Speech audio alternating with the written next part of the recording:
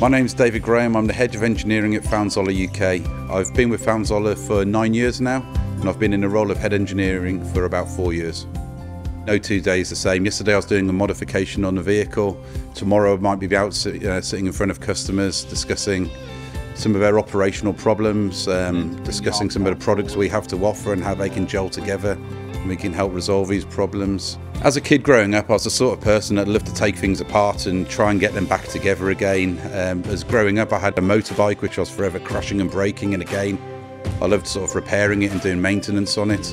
Engineering just seemed a sort of the logical progression for me, and I went on to university and studied mechanical engineering, and that's how I got into engineering. Decarbonisation is a huge thing at the moment.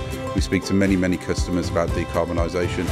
We've got a hydrogen fuel cell chassis, we call it Blue Power. We brought the first one over last year. We've got it in at St Helens. There's been a lot of people working on it, a lot of planning, many months of planning. And once we had the vehicle over in the UK, it doesn't stop there. That's where it starts really.